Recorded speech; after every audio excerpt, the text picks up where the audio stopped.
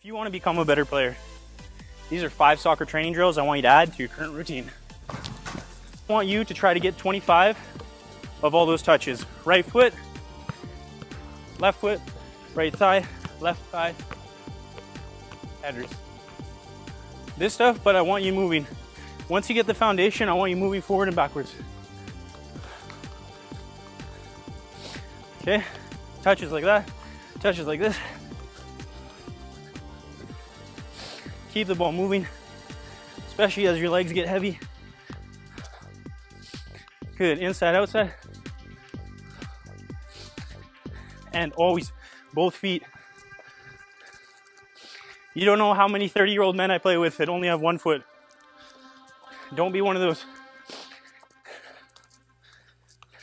Okay, so work on those footwork drills.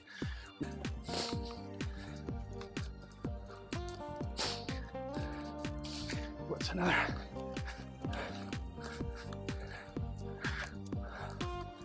These are footwork drills I always used to do.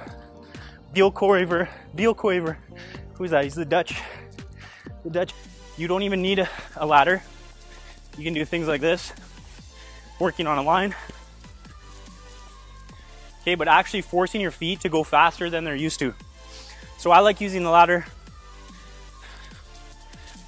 I'll just do different exercises. I'd usually, so singles, doubles, focus on the arm movement. Sideways, do a slalom.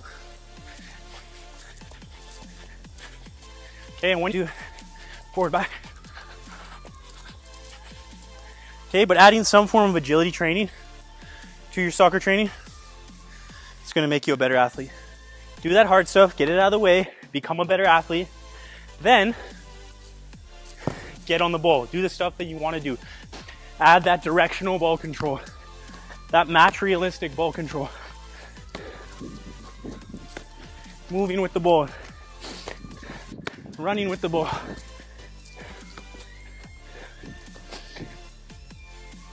After that, you're gonna add shooting. I want you practicing shooting off the turn after a little bit of skill. Shooting with both feet and practicing different types of shooting. Are you only capable of striking the ball with your laces on your strong foot? Or can you curl the ball inside and outside of the foot?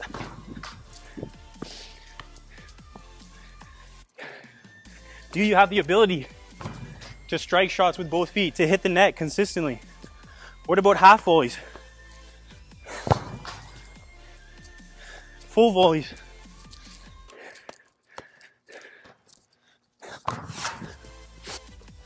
But from now on, every time you go to the field by yourself, I want you to practice shooting.